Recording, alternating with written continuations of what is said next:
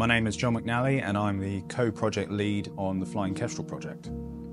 So for those that don't know about the Flying Kestrel, sitting behind me is the car in question.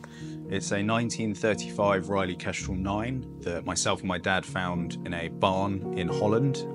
It had been sitting around since 1965 and it certainly wasn't in the state it's currently in. So our plan was to bring it back to the UK and bring a new lease of life to it, but that kind of developed further, and for us at Kestrel Beer, doing bold things is what we're about.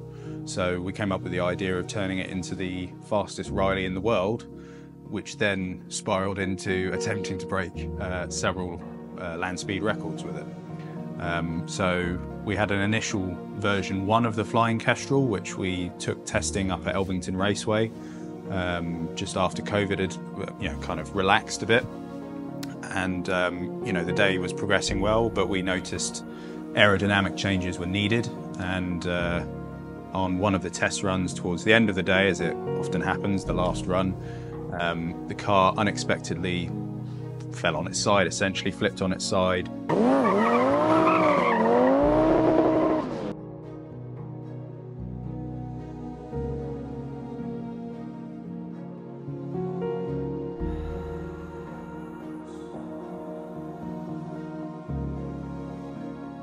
Luckily the driver, John, was okay, and that was our biggest concern at the time. But once we knew he was okay and we'd had a chat with him, we decided to go again. So what you see here is version 2, the exact same car, but version 2 of the Flying Kestrel. So for all of us, the biggest thing was to actually retain as much of the original car as possible, whilst seeing how difficult or close we could get to breaking a land speed record. And whilst the car is in its race spec, so it hasn't got its lights on or anything like that, we have managed to retain 80% of the original car, which includes the original chassis, the original ash frame, and lots of other internal parts that you would see on an original 1935 Riley Kestrel 9. So following the crash, we decided to invest in some wind tunnel time after making some aerodynamic changes. We changed out the gearbox as well, and we found these changes made a massive difference in terms of the stability of the car at high speed. So the car is capable now of reaching up to 235 miles an hour based on power, weight, and aerodynamics. So we went again in 2021, and it was an easy day, but we got lots done, and we walked away with 7 land speed records, having only used half the power because of some cooling issues. So for us, it was a fantastic achievement to get the goal that we set out to do. However, we knew the car could go a lot faster. So the next step for us was sort out cooling issues.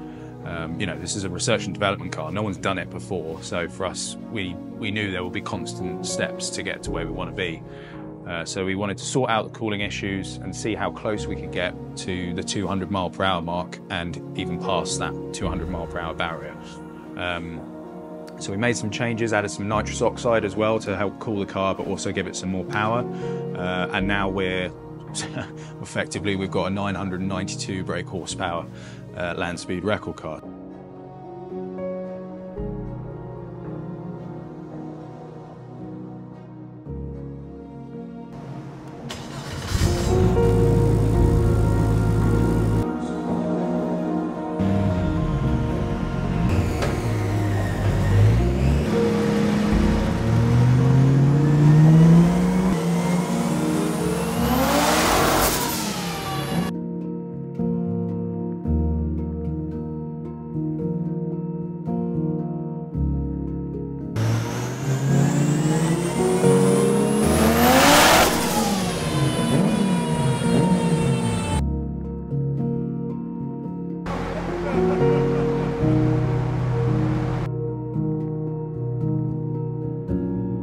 So this year we went up to Elvington again.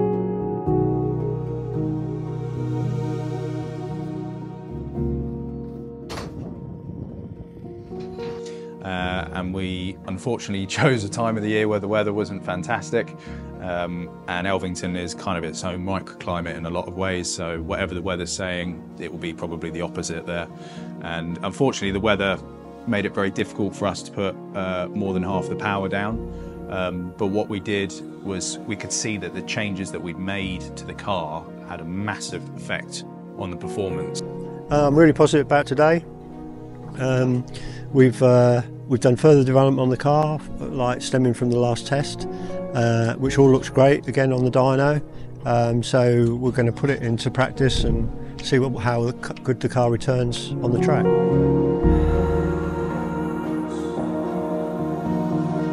There's a heap of stuff that can go wrong with motorsport. Motorsport's a bit unpredictable.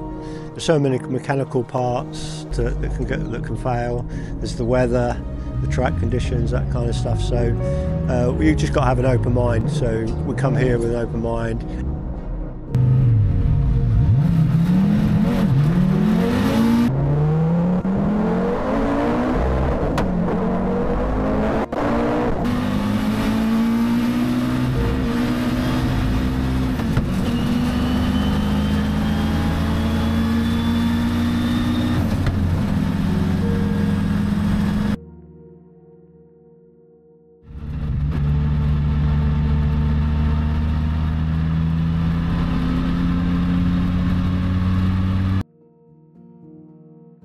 Probably too good, the cooling, if anything.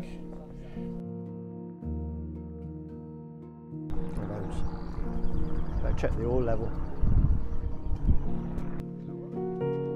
Seems alright, the engine looks healthy enough, but it's dropping in the shifts, it's dropping loads of boost out of it. So we're going to put a little bit of gas in it to keep the boost up. Not going to go any more on the boost at the moment, just see if it works.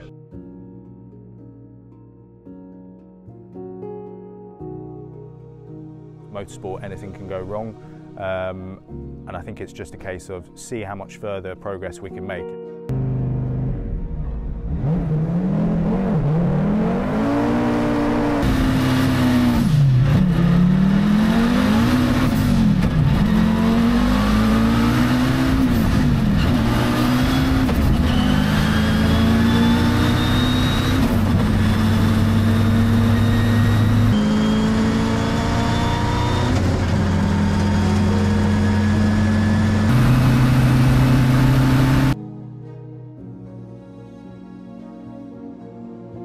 So during our last run, John noticed some potential engine damage as he was heading towards the pits.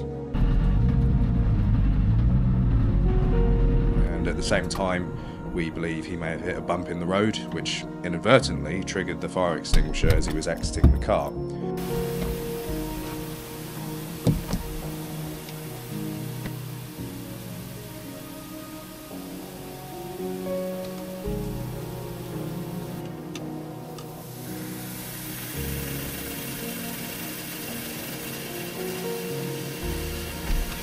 With a car like this, which is a one-off, so really it's an R&D project, and every time you run it, you use the information you get to develop the car further. Sometimes it goes really good, sometimes you go backwards, sometimes you stay still. So obviously we are disappointed on not achieving the 200 miles an hour today, but that said, you've got to take the positives. We've learned that we're on the right track. You know, we've made a number of initiatives to improve the performance of this car. Those initiatives are working. Unfortunately, the fire extinguisher went off. Things happen, but it wasn't about the quality of the engineering of the car. We know that, you know, given the right, you know, weather and the track, we can actually achieve this 200 miles an hour. And we're going to come back next year to do precisely that.